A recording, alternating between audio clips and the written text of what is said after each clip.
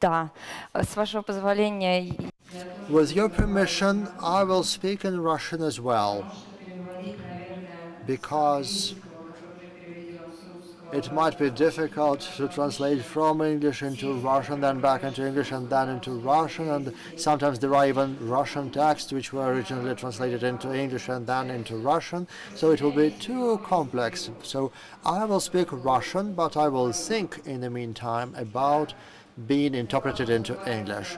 So our presentation is called co-measurement, which means coordinated measurement, as the spine or the basis of arithmetic curriculum. I represent a group of researchers here, and Elena Vysotskaya is also part of that group, as well as Mariya Yanishevskaya, and we also have Rekhtman in our group. He is based in the United States. Today we are going to talk about a ratio.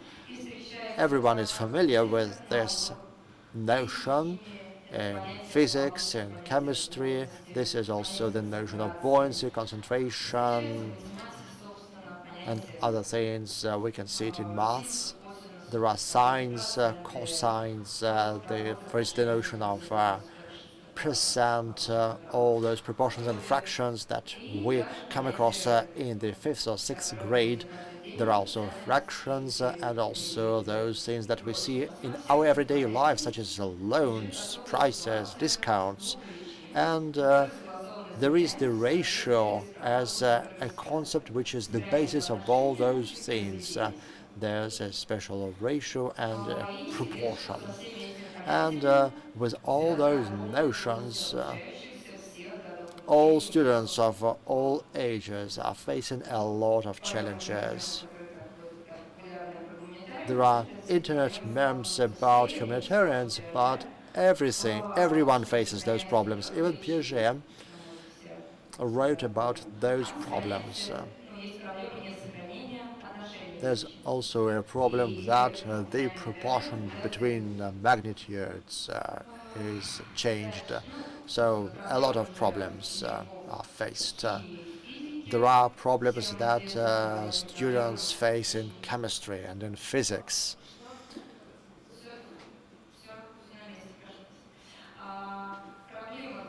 There are problems in math lessons in the 5th and 6th grade with multiplication and division of fractions. I'm not talking about Jacob's students, I'm talking about the ordinary students, not the immortals.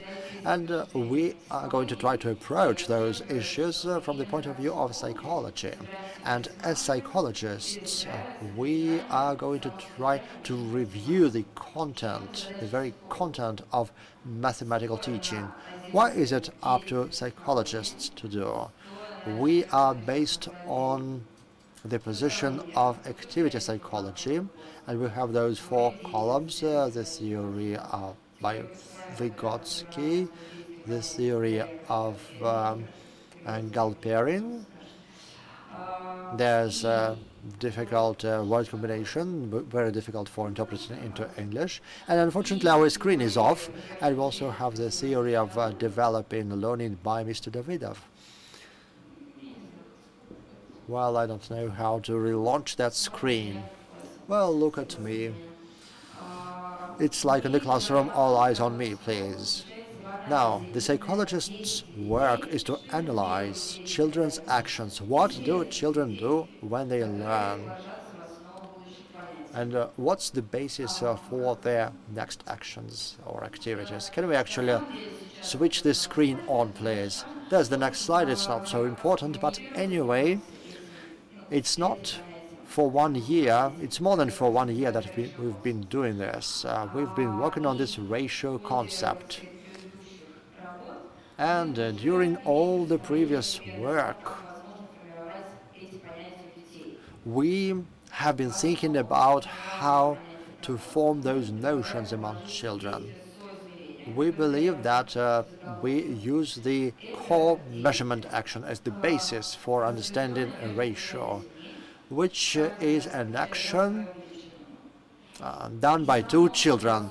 Each child is responsible for one value, and as these values change, this action between children is the basis for understanding proportion. And there's the compound measure, which is measured by the two values. This is the action which is mediated by their actions, and it's also the basis of their understanding of this notion. And finally, there is a third important thing. When we talk about the child needing to do this, we don't say that the child has to invent this action by himself or herself. What we say is that the child should reconstruct certain cultural activity that happened in humankind's history to move on to those notions. That means that we need to find a similar situation, a situation of concept origin in English. That's why we choose specific cultural contexts. For example, there's the buoyancy context. We control how vessels are balanced in water, or there is this mixture of paints to understand the notion of concentration. And those courses have been tested, and we've shown the efficiency of such an approach for secondary school, for high school.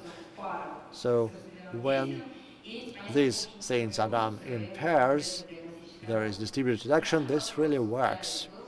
So this is what I've been talking about. This is a distributed action between two children. On the top, there is a stripe of lens, and there is another person, and their work is the coordinated change of one value with their coordinated change in the value of in the second value. And this is what we do next to make sure that one person can do all that, so that this action done by the two is done by one person after that. Intervent dry, if I'm not mistaken. That's how it's called in English.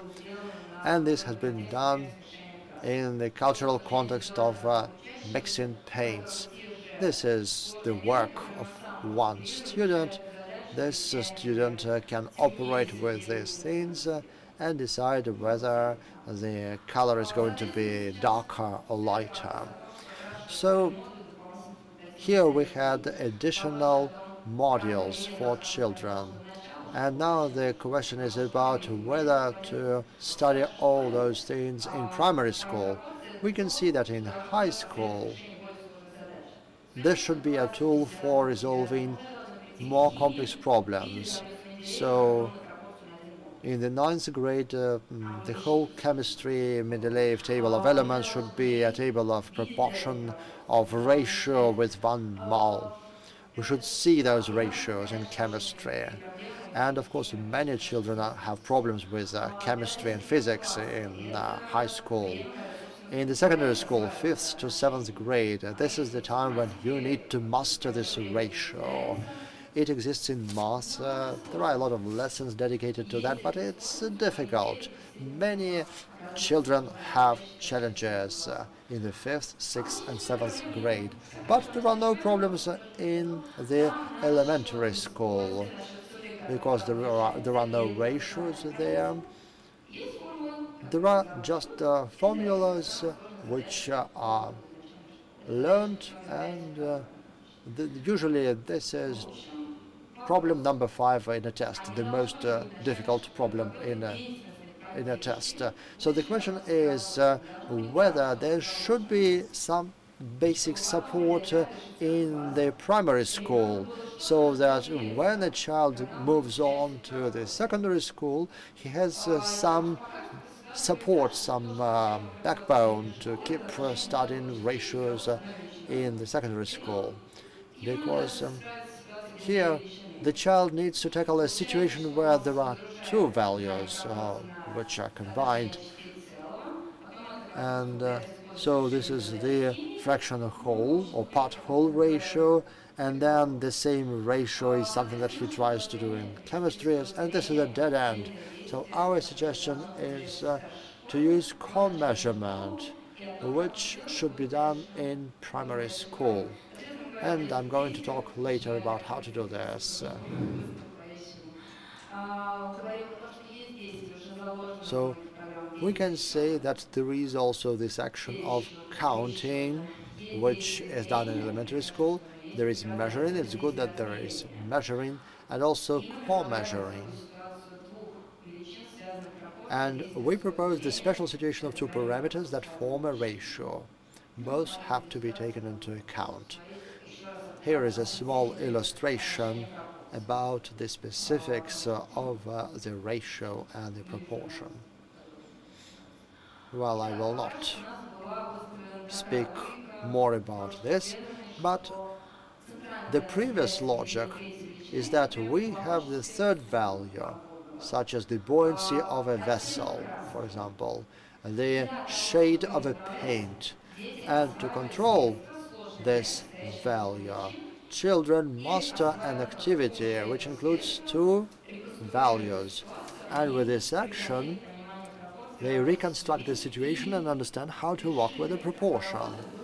And at the end of that, they master a ratio between ratios. That is, how deep will an ice cube submerge if the water has some salt content in it. And in Davydov's book, and that's the book called Age-Specific Abilities of Knowledge Acquisition, there was this topic of getting certain sets. So there is a ratio between various values, and there was this diagnostic task, for example. For every house, you will need this set of bricks, one large and three small bricks, and then you ask the children. You need to arrange given bricks and compare the groups. And the children should actually get distracted from having those small bricks and then say that actually there's the same number. So we need to understand that A is equal to B here, that the ratio is observed. Here there is the task of comparing groups of objects by the given criteria. And when we build everything here, there will be only small elements, small bricks. But at the beginning, it seemed that there were more bricks, more small bricks. So this was written in Davydov's work, but there was no continuation. And we believe that the continuation should be the action with two values. So in this elementary school, maybe we should put certain sets of things and compare them, so that when we move to the shade of the color, when there are difficult sets, complex sets such as 4 blue colors and 5 yellow colors, or 3 blue colors and 4 yellow colors, and compare which of them is going to be lighter, whether it's going to be more yellow or more blue, the child should start working with those complex issues. And we need to overcome a long path, but we need to understand how to work with those sets.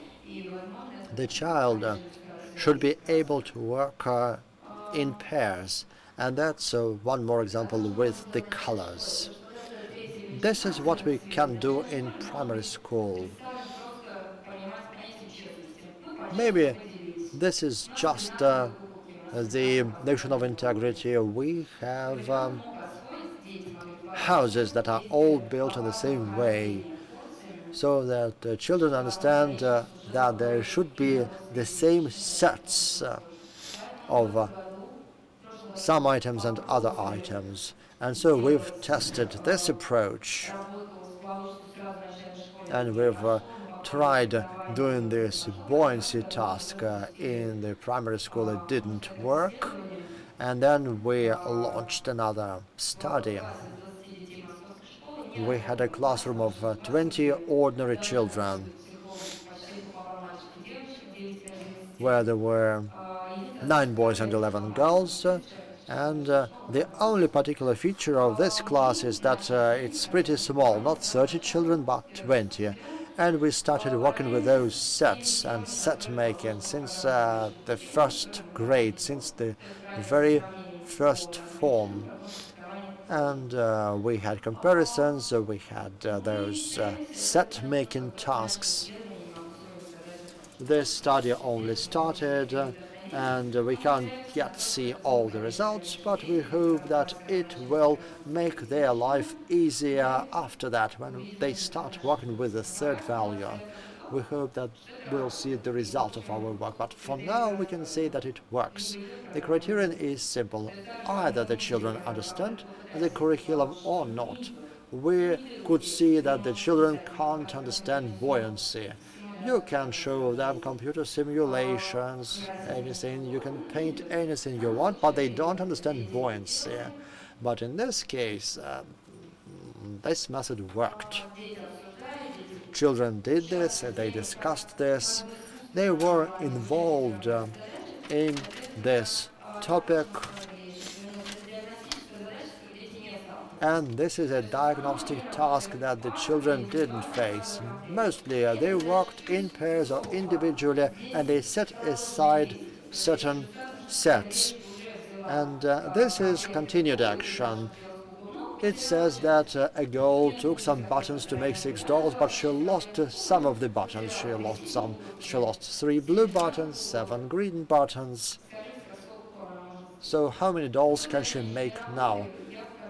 My children haven't worked with this problem yet. I will show you some other children who already tried this problem, but I try to speed things up. Those children work on this Marshall problem, and also they are trying to calculate and to count how many dolls she can make. Well, how many? They are trying to decide how many blue buttons they need if they have 12 blue buttons, and the next task is similar, so we will see how the children are tackling this task. This is accelerated filming, so they work in pairs. One girl is responsible for green buttons, the other one is responsible for blue buttons. I'm not a teacher, I just diagnosed this, and my role was just to sit next to them, look at them and ask them tricky questions. So the question is, once again, they have 12 green buttons. How many blue buttons they will need? Actually, these are ordinary children, ordinary first graders. They can hardly read, actually. We didn't select them. Well, in this pairs, those 2 girls, they read slowly. В ответ 15 зеленых пуговиц. So, 5 dolls, 15 green buttons.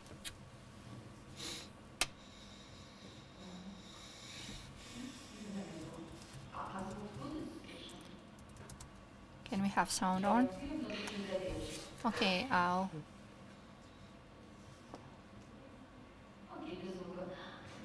Okay, we'll do it without the sound.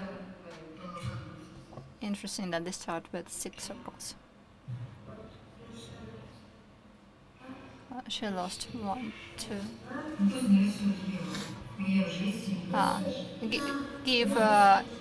Give Eve the chance to draw. She's got the blue color.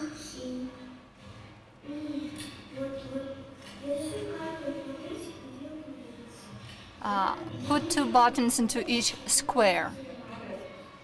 Yeah, it's not square, it's circle. Yeah, and then you add green.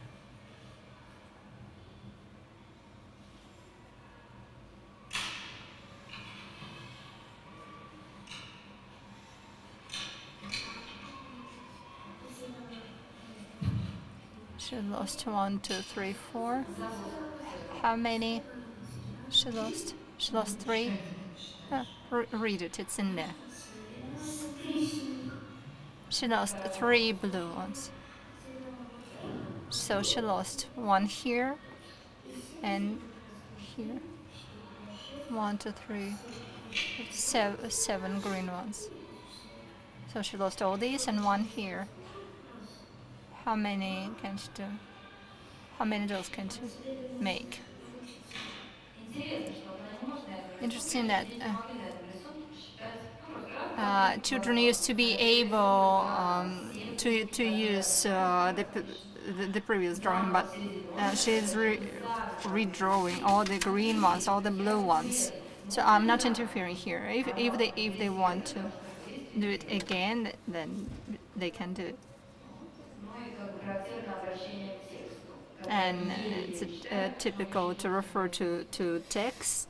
Typical that they refer to text, even if it's difficult for them. Yeah, and then they got lost. They were saying it was about 11 buttons, but now they got 9. And here,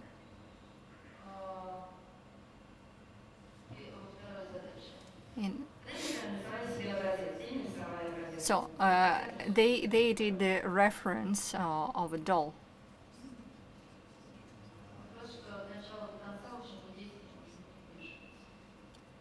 Point is that you don't need to interfere. Also about gestures.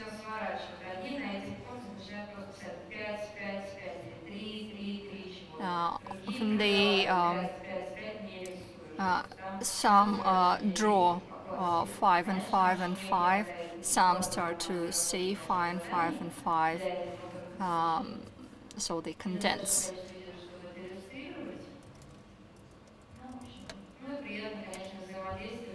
It's nice to watch the way they interact. It's not important who's friends with who.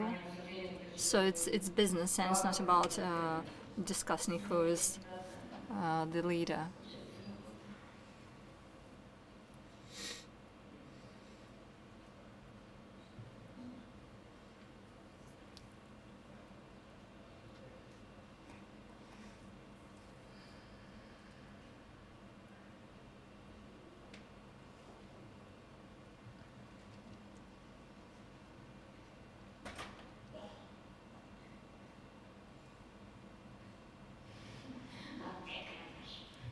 Give me the pencil.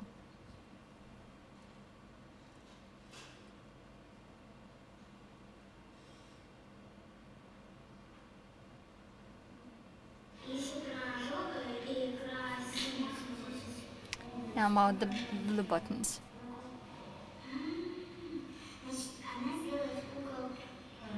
She'll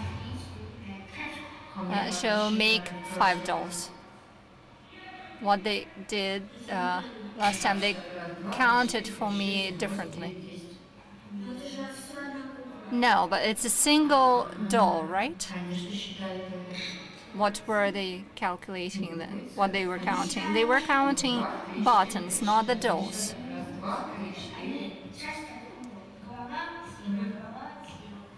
They were counting differently, separately the head, separately the body. Yeah, we won't watch it till the end. Oh, and this is just summary and single conclusion. That key criteria for us is to just to continue.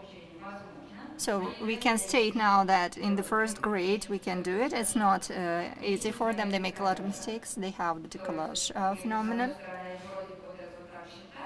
On the one hand side, they count it as like this, but then they get lost, and then the Davydov's diagnostic task also confused them. But it's again the zone of proximal development, and they can tackle these tasks, and they have room for improvement and for developing. And then there is also the idea that in future it may have potential for in working with different subjects. If we start working with two values, then working with one value. So if children can are able to work with two values, then they'll be able to work with one value, which according to curriculum is introduced at the end of the first grade. And working with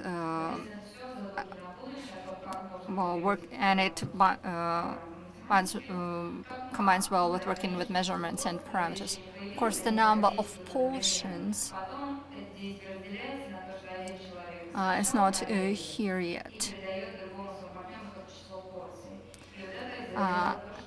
And it's something for the futures when they split into when they do group work like this. One is doing the portions and the other one is proceeding. And this is it. And herewith I conclude. To invite a discussant for this for this presentation. Сейчас Людмила Георгиевна Петерсон, доктор педагогических наук. Людмила Georgievna Peterson, PhD and author of the activity method, author of the continuous mathematical course Learn to Learn for preschoolers. Is author of The World of Activities. Don't you want to join us for the discussion panel? Good afternoon, dear colleagues. Firstly, I want to thank the presenter for bringing back to my youth.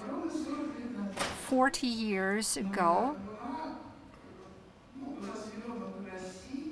in Russia, there was a discussion going on in Russia about discovering the theoretical foundations for mathematics in order to correctly form the mathematical notions in school children. And the focus in there was on the key mathematical notions that are the foundation, namely relationship, size, or set, number, etc. Different groups were suggesting different kinds of approach.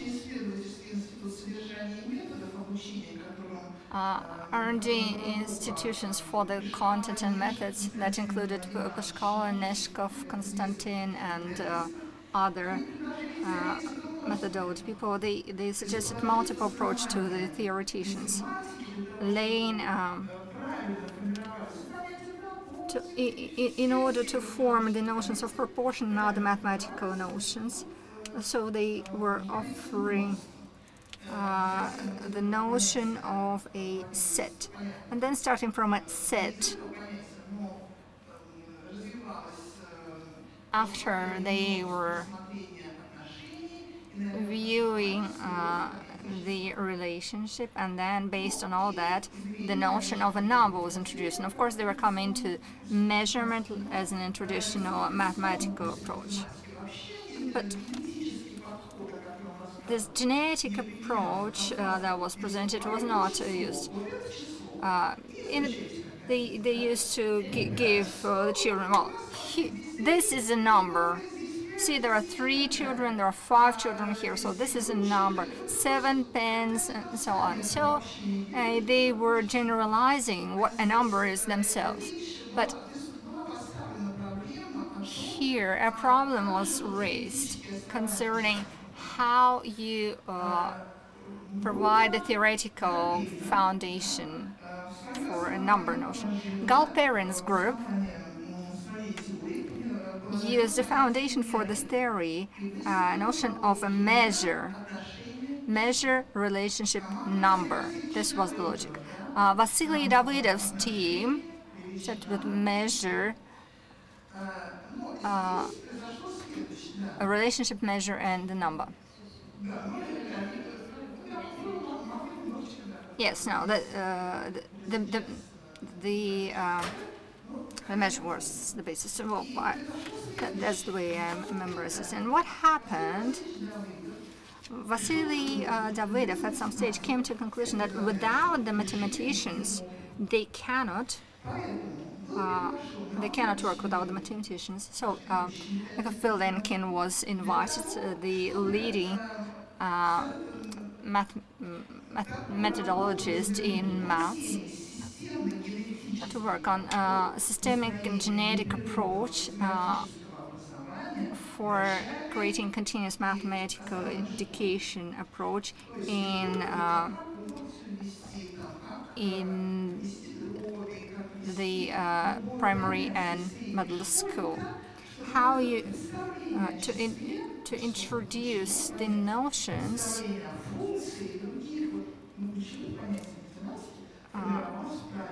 to make sure that the key notions like function and number are formed properly. So it was about the genesis of mathematical notions too. So I brought this quote from those years. Potocki Mikhail was writing the following back then. True understanding of mathematical ideas is possible only based on the knowledge of their origin, on knowing the real sources that, as a result of abstraction, lead to mathematical theories, and vice versa. Without clarifying this, you cannot form a notion correctly. This is a genetic approach. Naomi Yakovlevich Vilenkin was talking about systemic genetic approach.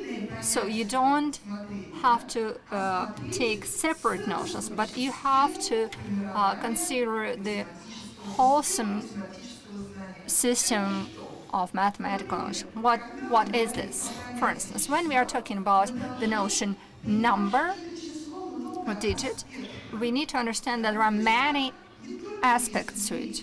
So it's not only about measuring, but it's also about the order, about the quantity. There is an aspect of algorithm too, and all these aspects have to be there. To be able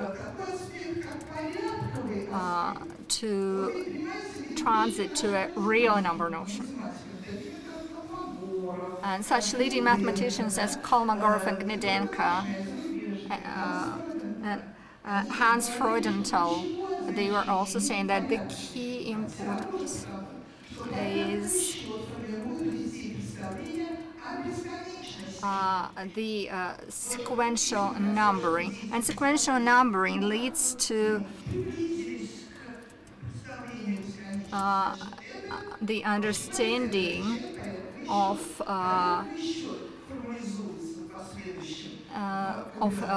eternity or of infinite or infinity, and mathematical induction and axiom. So this sequential approach or sequential semantic of a number, this has to do with different cultural understandings of a number that has to be formed by children. So do you think that it hasn't been implemented? Yeah, okay, I'll try to speed up. I'll try not to cover all kinds of approach. Yes. Every person, everything is, well, without commentaries, there is no, well, you know, I agree with you too. I'm saying that we cannot teach children to multiply 1 second by 1/3 without this sequential understanding of a sequence. How you do this? Yes, but these are different genetical conditions of these notions' origins. And there was a we had our team that works on theoretical part, but I was working on methodology. So these connections that were devised in the course of analyzing those fundamental mathematical knowledges, while I was working on methods for children, we were analyzing them and doing the calculation. So what you are doing was what I was doing for 6 years in school number 91. So I extremely enjoyed watching your presentation. So what we are talking about is that from a didactical point of view, every approach of these four approaches has to be implemented, because everything is interconnected, so there should be a systemic approach there. So what's now Milenko did? He developed a mathematical theory of a positive scalar value where there is a certain set where binary relationship is in place, commutativeness is there, and so on, well, he took the structure and was placing the structure introducing the structure into different conditions. So if a set is discrete, then a set of natural numbers appears. And when a set is a continuous set, then continuity appears, a set of natural and real numbers.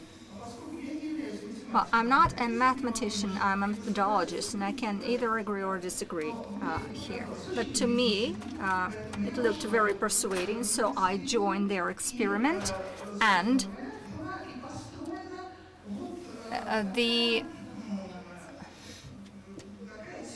such a theory was construed, which shows that nature of a number is dual. You take one cell. It won't be possible to take one cell and grow everything out of a single cell. So the nature of a number is dual, and natural numbers and discrete, there is discreteness and there is continuity. So that's why mathematical curriculum has to be based on the notion of a set and the size or measurement. And of course, Vasily Davydov's theory about children having to discover everything themselves.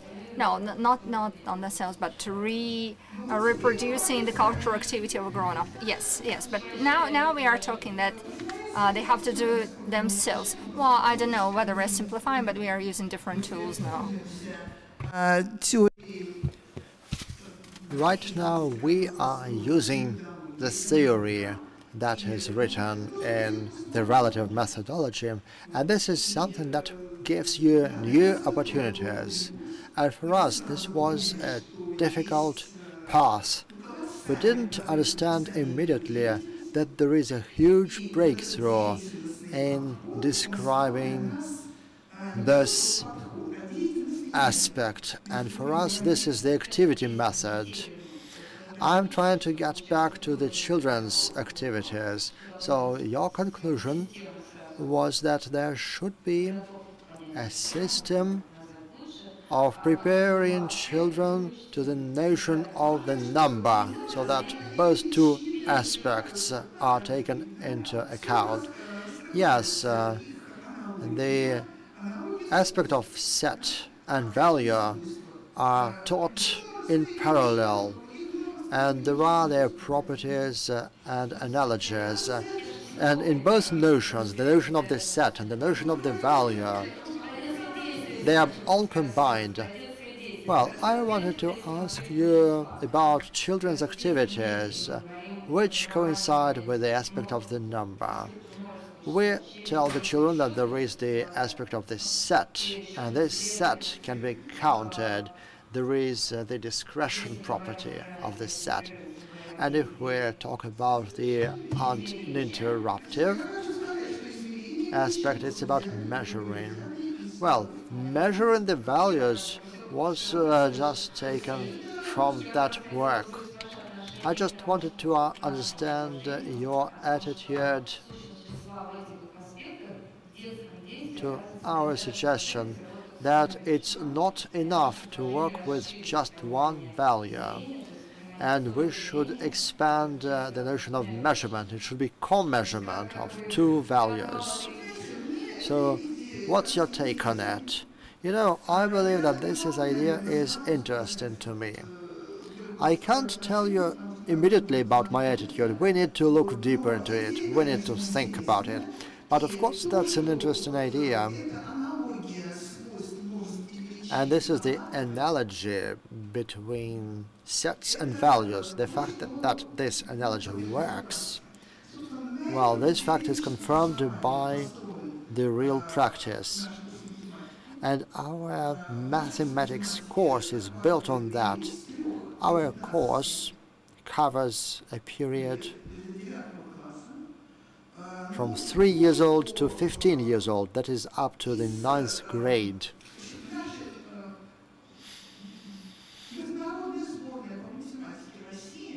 And the Russian math team consists by 83% of children who followed our program. I think it's a good indicator showing that our program is efficient.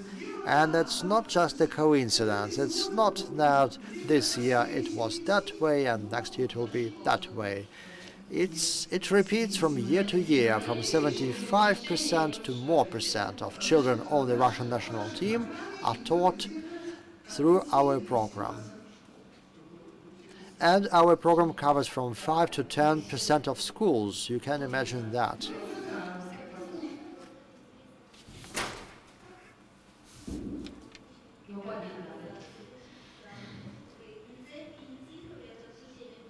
It's very good that you initiated this discussion, but we don't have much time. But let's move on to the next stage now. Thank you very much for this very interesting and intensive discussion. I would like to propose an overview of what I have seen. You have touched upon some very interesting topics, mathematical structures and their methodical transformation. It was also a focus on the activities of a specific child, and I'm glad that we saw all the three pillars. And maybe one of you, well, some of you will say that we don't need all three pillars, but those three pillars are what we actually do here. And my question concerns your last phrase. So I would like to ask questions to Nastya and to you. But anyway, when we talk about mathematicians who develop programs, Yakov developed a very mathematically saturated, very dense program that is good for talented, gifted children. But when we try to prepare a course that everyone could understand, this focus shifts. So what's the role of different disciplines at different levels of ability to mathematics? You know, according to our experience,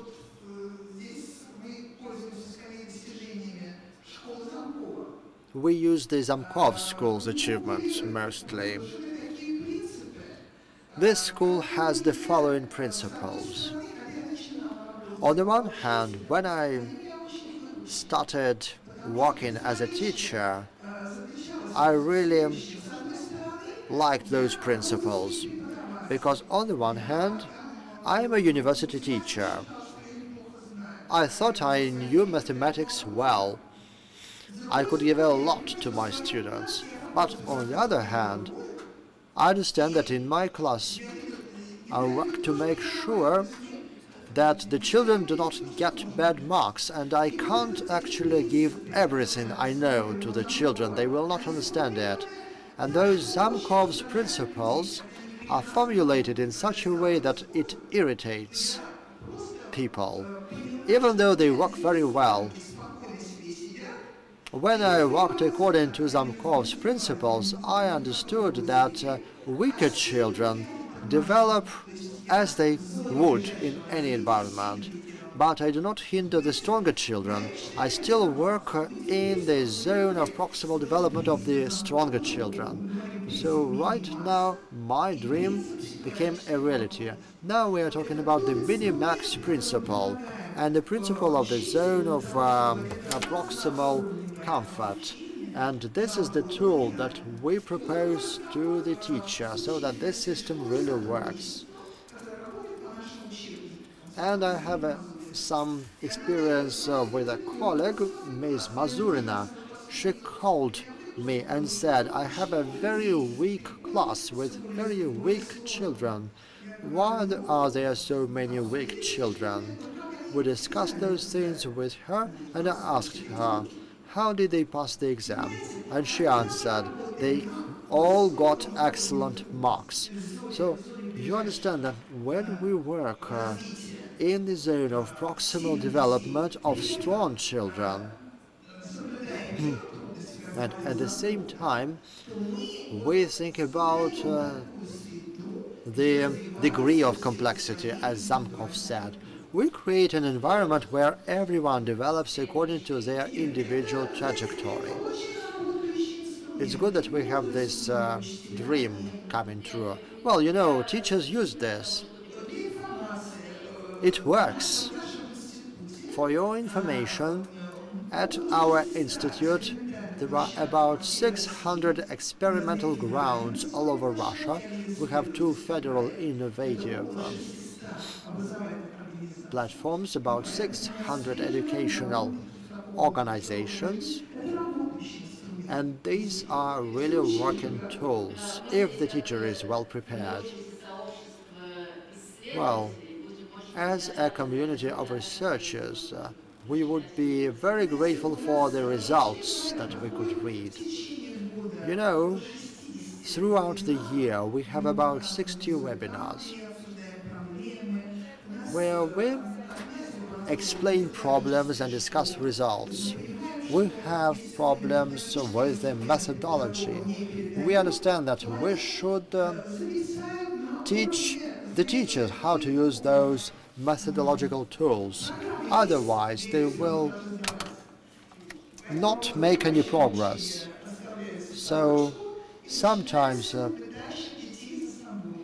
this teaching of the stronger children is set aside, and we try to drag forward the weaker children. So what are the tools? I would now like to look at this problem from a different view, from the aspect of the psychology, so that we keep our discussion in this balance. So, well, as far as I understand, the question was about the different levels of children at the beginning. So, how do you resolve this situation, this problem? I think many people will hate me for this answer, but I will just say this. Lyudmila talked about maths, and I thought, where are the children's activities? But here we have the notion of mathematical notions. We want children to understand certain mathematical notions. What are the activities? There are no 5 different scenarios. It's not that you will understand the ratio in 5 different ways. No. There is just one approach. We just should not do it in such a way that the children will forget everything. We as psychologists should create a path for the children to go through. And this is the path we select for the children.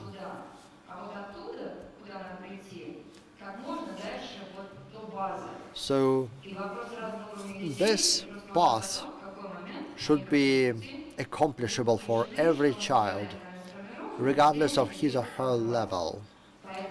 And this path will depend on the initial level of the child. So I believe that in the primary school it's really difficult because there are children of really different levels. And the question is how all the children can work and make progress. So I don't like the term of individual approach, but sometimes there are different realities because there's the question of the child. There are children who have more mathematical abilities or fewer mathematical abilities, but I'm not talking about that. I'm talking about the children who are ready for something and who are not ready for something. And there's the same thing about ratios. If children can't do those sets in the primary school, it doesn't mean they will never understand ratio. I'm not saying that. They might understand this later, but the important thing is that they all understand this at the end. Thank you very much. Unfortunately, we did